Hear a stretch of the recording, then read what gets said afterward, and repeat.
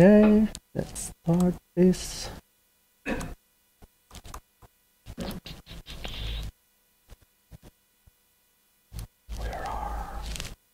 Good.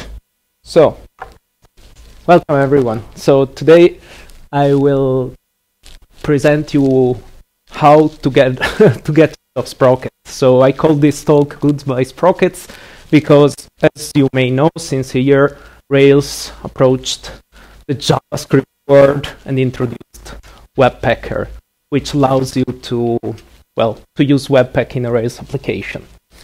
And my presentation will not show you how to start a new Rails application with Webpacker, because you can find hundreds of tutorials for that on the web. What I will focus on today will be how to migrate an existing application to Webpack. So, let's talk about Rails loves JavaScript. You for sure saw that already. They wrote this blog post in April last year, so now it's more or less 1 year that is out. And they wanted to approach the JavaScript world and said, okay, we're not doing it really right, or if you have a more complex front-end application, the tools that we have right now are not sufficient. So they wanted a way to include JavaScript in your Rails application without using gems, for example, so that you have to include a gem to include some JavaScript. Doesn't really sound nice and right.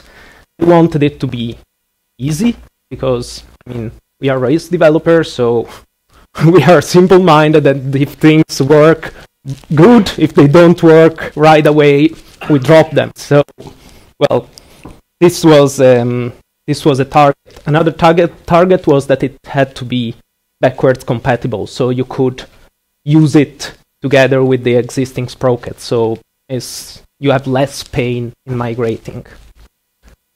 So what they decided to do is to adopt Webpack, as I said, and they decided to do that by introducing Webpacker.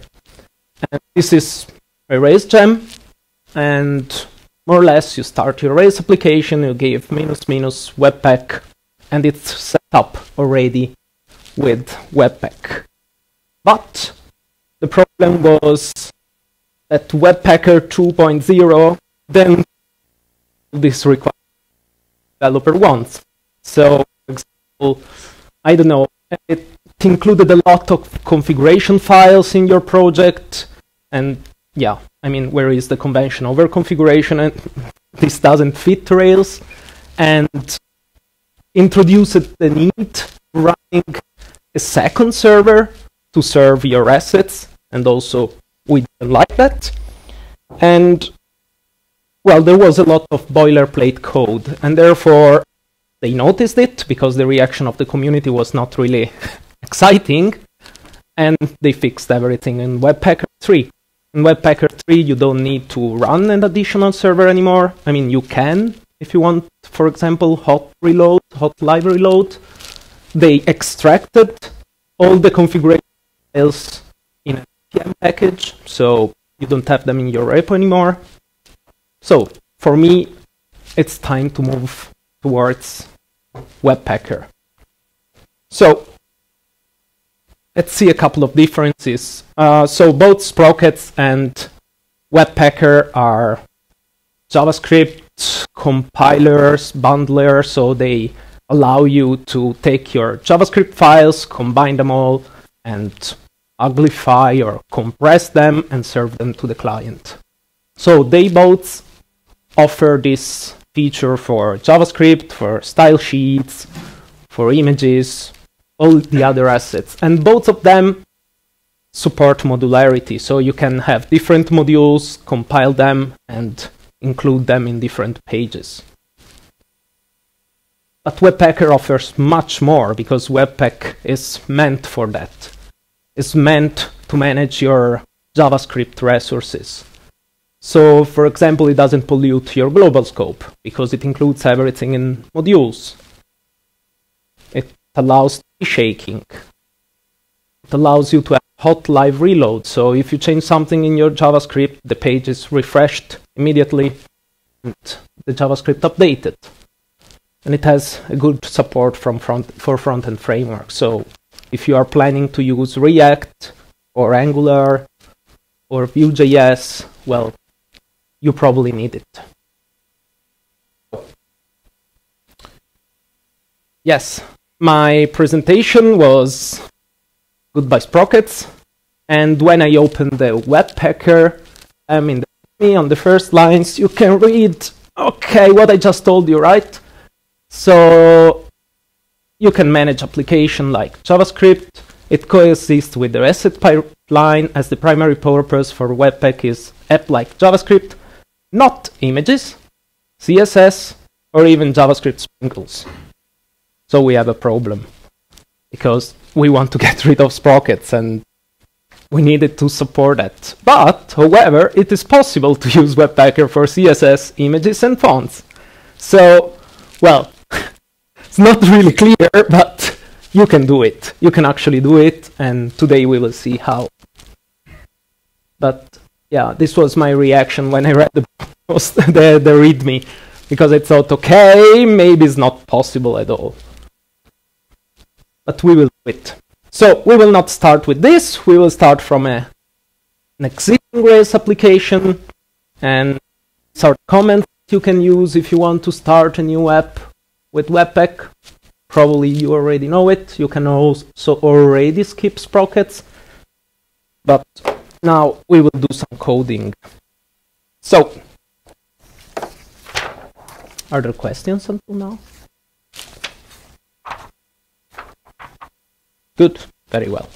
So, can you see? Yes. Okay, we will start from this project. This is a very simple Rails application that we have developed at Renew. It's a gift coins. It's a system to share and say thank you to your colleagues. So where you basically have your profile, you have your colleagues, and you can send them coins. And with a message and say thank you. Yeah, that's it. It's very simple. So you can see that there is a very simple interface and some JavaScript, some icons, Bootstrap, something very basic. So we will start migrating it. We go to a new branch.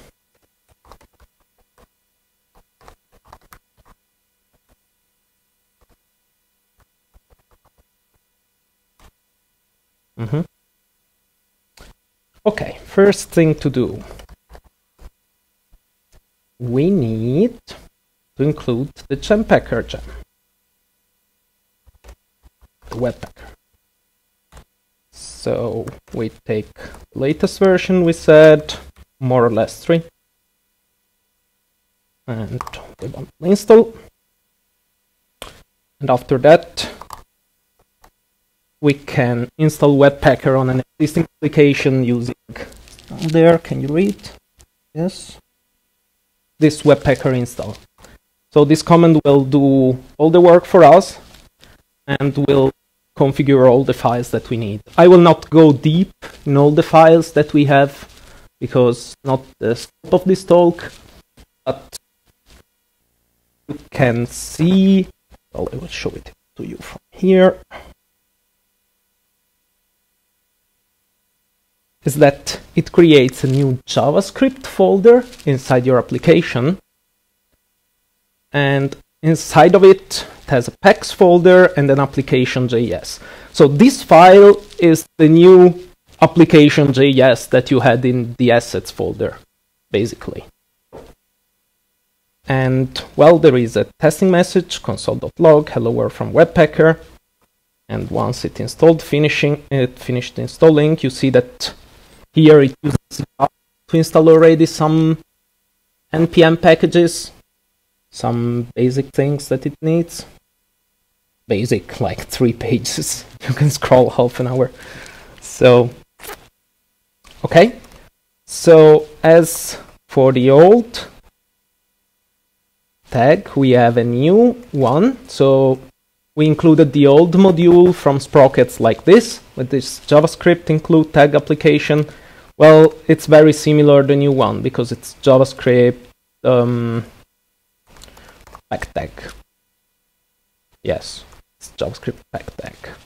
So let's open our console.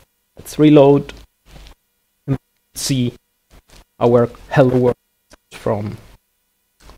Okay, installed Webpacker, so we have to restart the server.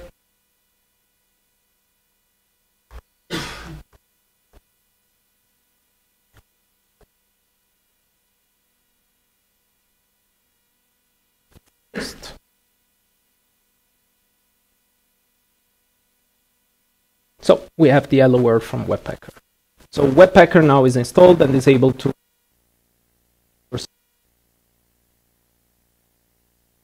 So it was easy until now. Now, what you want to do in your application will be to move your old application JS to the new one. So here I start with this application as, for example, jQuery. It uses turbolinks and Rails and unobtrusive JavaScript, Hopper, Bootstrap, a couple of vendor libraries, and all our custom files. So let's start from our files because that's the easiest.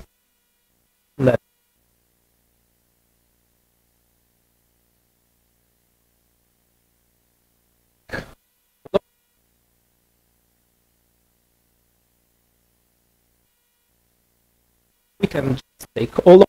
We have to place them under the new JavaScript folder. So the point is that you cannot put them under packs because otherwise they would be compiled as separate modules by Webpacker. So what you need to do is a new directory here called, for example, sources, and there you can take all your nice JavaScript files and move them. Now, here we have another issue because I had my files called ECMAScript 6 ES6. That was because we were using, I don't know, an extension to run ECMAScript files, and I need to rename them. Luckily, I have it saved. Good. So next thing is to include them, as we did with this require tree. Unluckily, we don't have the same command, I guess, but doesn't matter. We can quickly include all of them. So this time we use import, and they are in the source folder. Good. You can go back, reload. Okay, no errors. No errors is already pretty good usually. And for example, one of the JavaScript was to filter these users. So we can quickly, yeah, it still works. So moving our resources to Webpack is really easy. You can do it. And it took just a few seconds. And another thing that you noticed is that it keeps working together with Sprockets. So we didn't have to get rid of Sprockets. You can do this work step by step. You don't have to do everything at once. That's really convenient. So let's take, for example, we had two vendor JavaScripts, which were in the vendor folder. Inside this form validation, well, we can place them directly under the SRC. I would make, honestly, a vendor folder for it. You will find everything and all the steps afterwards. I will share them with you. They are written. So we can move those resources also under our new JavaScript. It doesn't change a lot. Vendor files are like just script files as the ones that we had.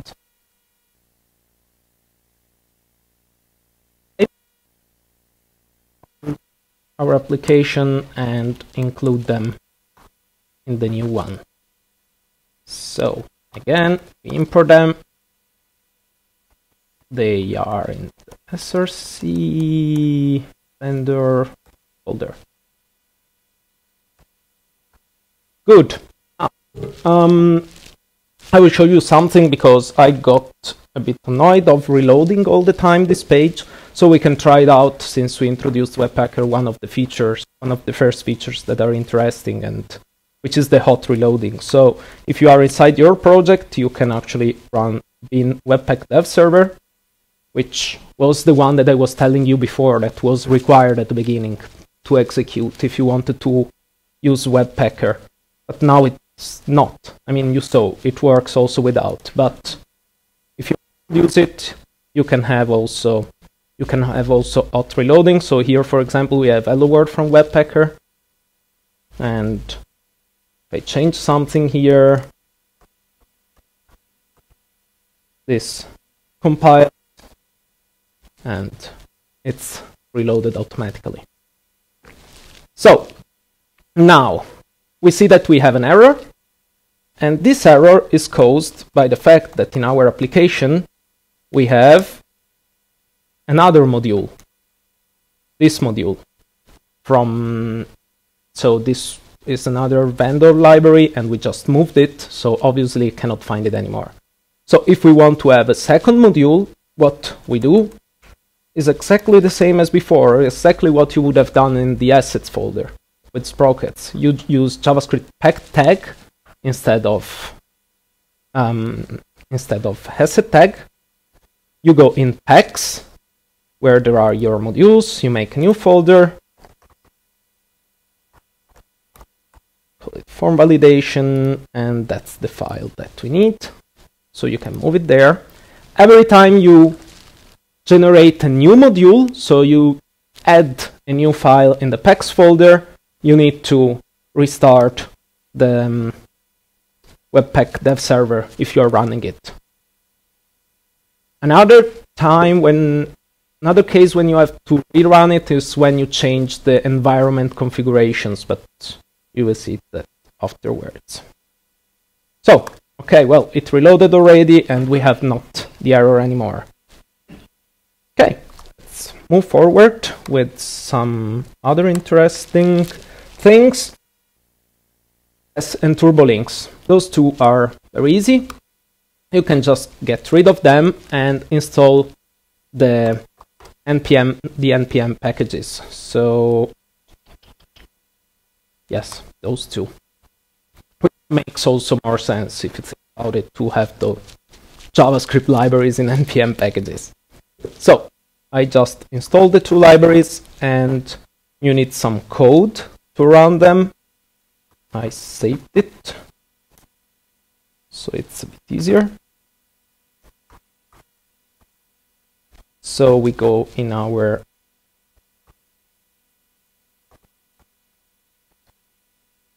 yes, we include them and we start them. That's basically it. So we imported them and we started them. And did I remove them from here? Yes. So, yes.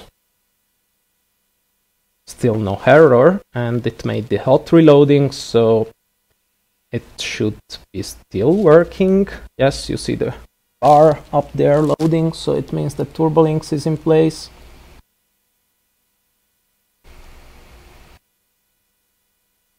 So, yes. Still calls are executed from turbolinks. So also moving those things is very, very easy. No effort needed. So let's go with the maybe a bit more complicated one. There is jQuery. To move jQuery, you have to install it as a plugin. So it's slightly different. You cannot just import it. So we get rid of jQuery from our old sprites and we add it through yarn as an npm package, and then to include it you need this small piece of code. I will explain it to you in a second. And we can check another thing that Webpacker installed. during the installation, and this here. So we have under the config folder, we have a new Webpack folder with 3 files that you may recognize because they are exactly the equivalent of the environments file that we have. So for Rails, we have development, production, test, and environment.rb, and we have the same for our JavaScript files. So we have development, production, test, and environment. So what we need to do is to include jQuery as a plugin, like this. Oh, you cannot see it really well, huh? Well, doesn't matter. Now, since we changed one of the environment files, we need to restart it. It's like with Rails, when you change something in the environment files, you restart.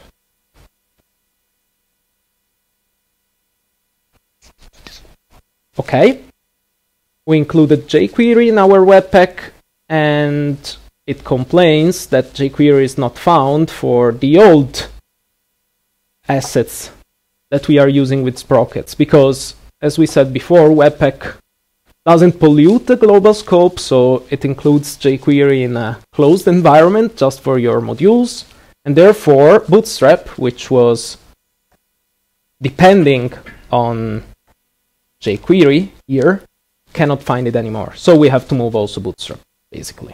So we take the chance and we yarn add Bootstrap, which version 4 is out after, I don't know, 1 year, 2 years, 3 years, 30 years. It took forever, but it's out. So we added Bootstrap 4 and Popper, which is required by Bootstrap. And we have just to include Bootstrap as well in our application. Yeah, we can put it here together with the other imports.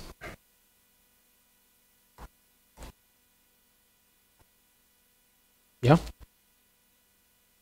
Let's see if it works right away. It's reloading something.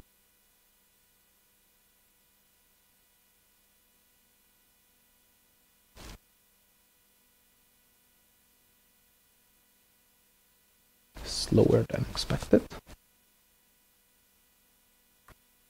But I can guarantee you it's not the fault of Webpacker. Okay, doesn't complain, there are no errors, and if we try some Bootstrap features, JavaScript features like the drop-downs here, you can see that it still works. Nice. So we moved also Bootstrap. So you saw different things. You saw how to move libraries, you saw how to move vendor files, you saw how to move your JavaScript files. That's basically it. So if we go back to our old application, we don't have anything anymore. So, well, it's just time to get rid of it. We can get rid of it. We can open our layout. We can remove it. No, wrong one. Can remove it. We can also remove some gems now, because we don't need all of them. So, for example, we could remove, well, Bootstrap we still need, because we still have the CSS files. So we could remove jQuery Rails, we could remove jQuery Turbolinks, which we wouldn't have needed anyway. We could remove Uglifier, which is needed to compress your JavaScript files, and we had also this to support ECMAScript 6. Just get rid of everything, and eventually remember also to disable the JS compressor in the production RB file. You don't need it anymore. And keep turbolinks, yes, if you want, yes. Ah, no, here you mean. Yes, because there are the helpers for the backend. So, yes, keep it. Yes, there is this cons that, I mean, they are not there yet. I always forget this. I have to remove this. They are not there completely yet, so they still support Sprockets and they also support Webpacker. So, I mean, you can include the NPM package, but if you have the gem turbolinks, it will still include also the JavaScript files that you need. They are there. So let's see, because when preparing this presentation, there were things failing all the time. I think I am a bit long with the time, but just because the server is slow, even if it's my machine. I don't know why. So, okay, we got rid of our JavaScript files. That's something, and it didn't take a long time. So, but what I would like to do now is to check one of the two things we can do with Webpacker. So, for example, is an analysis of our package. So, we could add this Yarn package. It's called Webpack Bundle Analyzer, and we add it only in our development environment, so we don't add it to production. And we have to configure it like this. This would be my suggestion, then do whatever you want. More or less, I am simply requiring the plugin and setting it up with this option. I changed an environment file. This means stop and restart. Now, when I will restart this time, this plugin will generate a report of how my packages are built. So I have two modules, our application and the form validation EN. So I created two packages, two modules before. And this is how they are built. So you see that there is a lot of stuff here. Don't get scared as I did on the first time, because I saw, together with Stefan, that actually those are just libraries introduced for the hot reload. So if you just reload without the web dev server running, now Rails will, in a second, understand that that is not running anymore, and it has to compile the resources by itself. Usually this, the first time, takes a bit longer.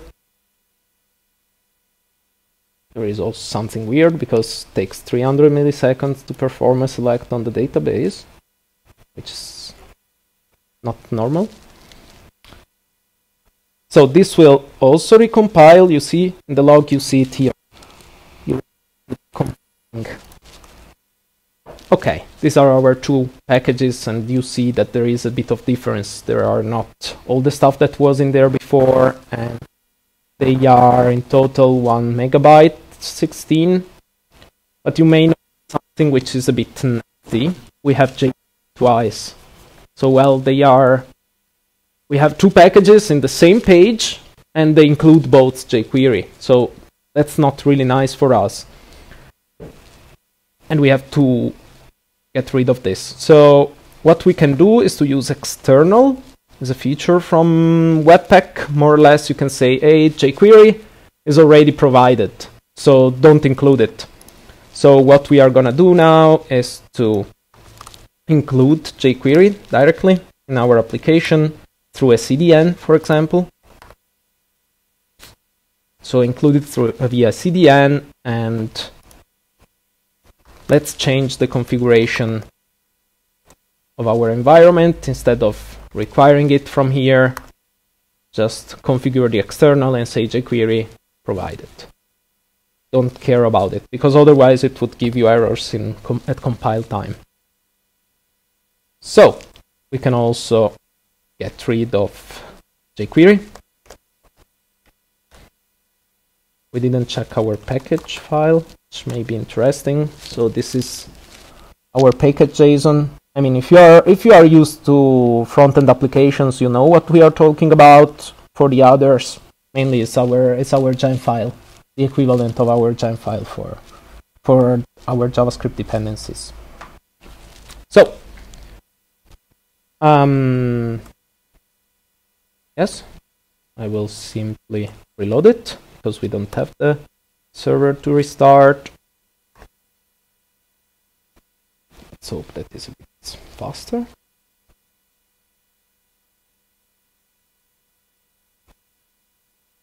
So it's compiling again.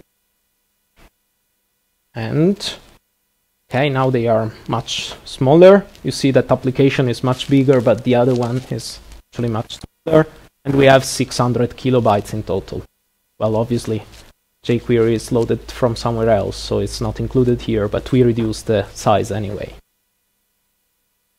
Okay, so I would say that with this we are pretty happy. Let's go back to the presentation and let's see. So, what did we do until now? What did I show you? Just a recap. We moved all our JavaScript files. Didn't take long, at least now. It took me a bit longer before. We created 2 different modules, so you saw how to create different modules and how still you can split your JavaScript resources if you need to do so. And you saw that the hot reloading really works, so you can use it in a Rails application. You saw also how to analyze your bundles and how to, I don't know, compress them or optimize them, maybe by extracting some resources, or, well, then you need to know also Webpack a little bit more. There are thousands of things to know about Webpack. And yes, we are not using Sprockets for JS anymore. But we still have Java style sheets and images. So yes, again, we have some work more to do. I think I still have some minutes, do I? Yes? Good. I will be slightly faster. I will try to. So, moving style sheets is pretty easy as well, but they don't expect you to do that. So, well, not yet. I personally think they will. Sooner or later, but at the moment they don't. So, to move our style sheets, it's exactly the same thing. You need a module. You need a module for our style sheets. Let's call it, so we copied this one. This was our style sheet link tag from before. Tell me if you don't see, that I zoom in a little bit. So we actually include a style sheet pack tag. We cannot call it application, because there is already another module called application, is the JavaScript one, so we have to give it a different name. Let's call it style sheets. So we have to go in the packs, and we make a new file, style sheets.scss, because we like to use CSS. Okay, now this looks really ugly, because we have style sheets inside the JavaScript folder. So, well, I will take few seconds to rename this, if I remember how to rename a folder. You're paying attention. Let's call it Webpack. So, and we have to change also the name of this folder in the Webpacker configuration. So there is a file. There are some basic configurations that they left inside your application with things that you may want to change, like this shitty name folder name. Okay, so now it feels slightly better. We don't have style sheets inside an application folder. Now we have to start moving our style sheets here. So inside the sources, I would suggest to split it. We have a JavaScript folder like we had before in the assets. So just move everything there. This for sure will take a little bit of time to RubyMine. It needs its time. So, and we are gonna create also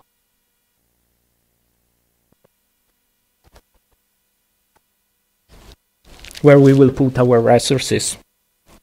Okay, took some time, but at least it updated the references. Okay, so we are ready. We can go in the assets, style sheets, and let's look what we have here. So we have some libraries included from a gem. We have again our CSS files, and we have something from the vendor folder. So let's start from the last one first, because it's the easiest. So take this style sheet file and let's move it to the right one. Keyboard, help me. Good. So our folder is ready. Vendor, style sheets, form validation. Let's move it there. Good. So now this one is importing our style sheets directly from there. It's time to check if it's really working, I would say. We may also start a dev server to have hot reloading.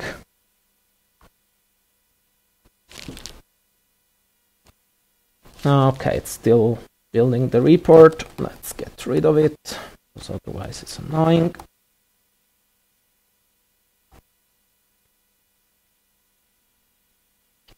I changed an environment file, so restart. Okay, let's close some windows. Okay, no errors.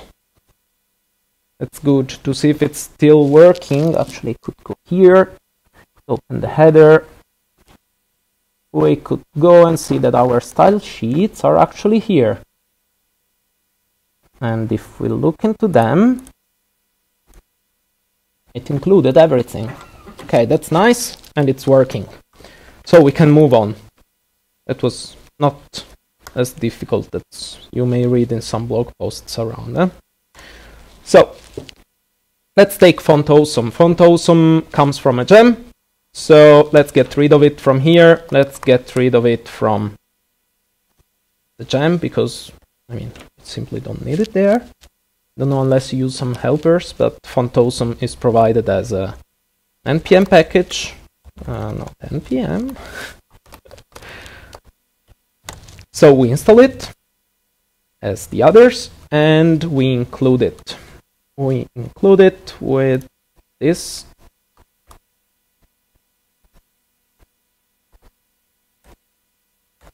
So there is the import standard of font awesome, and you have also to specify this for the fonts. Otherwise, it cannot find the fonts, and it messes up things a little bit. So we can go back and check if our icons are still there. Is it reloading still? I don't know what happened with the database, but yeah, it takes like 10 times to execute a query. Fast. Okay, the icons are here, if it reloaded. So also moving font awesome was not that difficult. I would say pretty easy. The last thing we have to do is to move all our style sheets files. So we have Bootstrap, and we have some customization of Bootstrap. So we're gonna need the SCSS version of Bootstrap, and also all the other files depend on Bootstrap and Bootstrap variables. Therefore, we need to move all of them at the same time. So we're just gonna do it. We can take all our style sheets from the shared folder, home, login, transactions, not welcome. Welcome is another module. We introduce it only in the welcome page. So you can take everything and go to the style sheet. Good. Then you can take all your old code from your old application as CSS and move them in the new one. Change slightly. No, this one. Change slightly the path. Yes, and to import Bootstrap, actually we need to import it from Bootstrap as CSS Bootstrap. The rest doesn't change.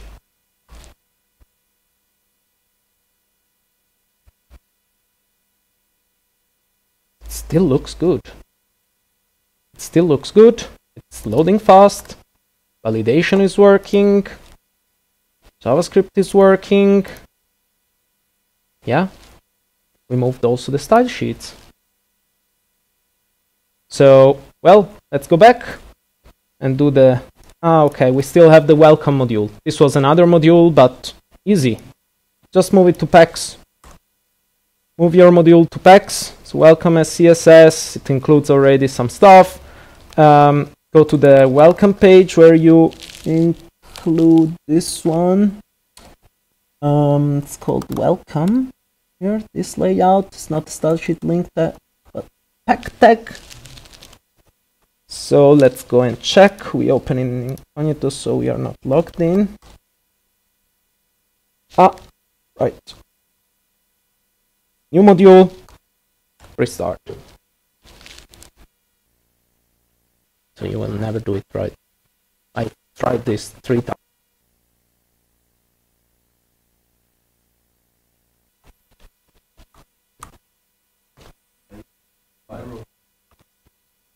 Ah.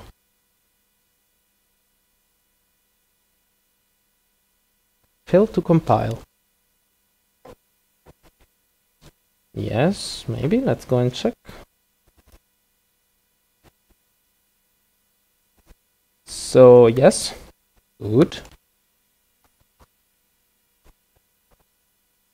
Bootstrap. Good. Compiled successfully. It works. Okay, so we moved on to the style sheets. Let's get rid of also this folder. Oh, this feels good. Can get rid of it, and we can get rid of Bootstrap as a gem. We can get rid of, what can we get rid of? Rails. And, well, actually, that's it. But, yeah, we moved also the style sheets. So the last thing we have to move, I will show you quickly, because I don't have more time, I will just say it quickly, so I don't have to show you anyway, but are the images. So for the images is basically the same. Now you will see that they are not working, but basically you just create an images folder under your packs. You create a pack just for the images, and that's it. Then you have to use not asset path, but asset pack path. It sucks, the name. Yeah, it sucks, but yes, that's it. So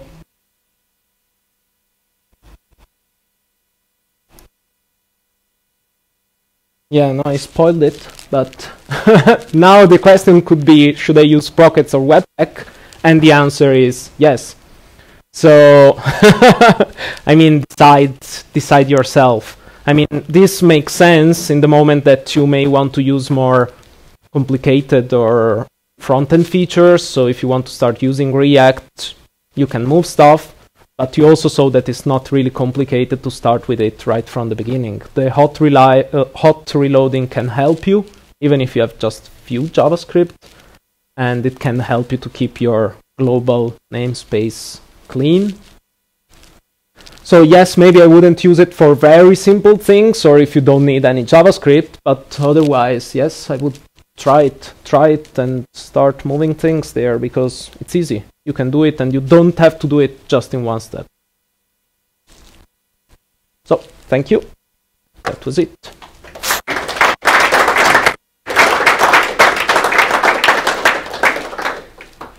Do you have questions? What about it runs with the assets precompile. So assets, when you run assets precompile, it already precompiles the Webpacker thing. So you don't need to do anything there. Given that we have action cable, just like... Yes, there is an NPM package also for action cable, so... Yes, maybe the default example that Rails provides you, I think it pollutes or uses the global namespace, so you may have to change something there. But yes, there is an NPM package. And yes. First of all, thanks for the great talk. Doing Rails in a while and a lot. But I have a nitty question. Do we have actual hot reloading? What I saw is page So do we have real hot reloading, like say Clojure, and you actually hot reload your asset and you don't have a complete page reload? Users We could see have it. to wait for all the stuff to happen. We could check it. We could check it quickly, because I don't know the answer to your question.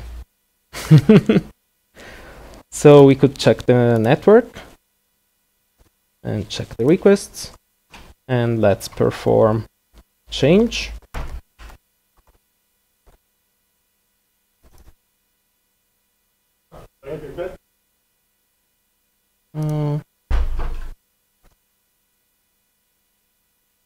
So, looks like a page reload to me. Yeah, it's a full page reload. But I can tell you there's support for maybe you have to set it up.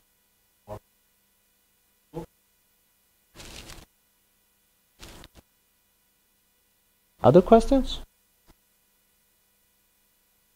Good. Then I already took too much time, probably. So, yes, to the next talk. I don't know who is it. Yes, thank you very much, Alessandro. You're welcome.